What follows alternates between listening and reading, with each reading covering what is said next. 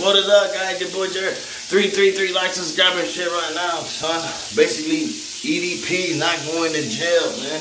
It was done the wrong way. I was trained by ex-military, ex-cops, man. I know how the law works, son. So basically, right after they caught this fool, this overgrown Jolly Giant, he went back home and destroyed every piece of device he could find. Cell phone, laptop, tablet, TV, even the goddamn computers, man. Holy shit. So then he goes and skips town, right? Deletes every single YouTube video that he never made. All took down.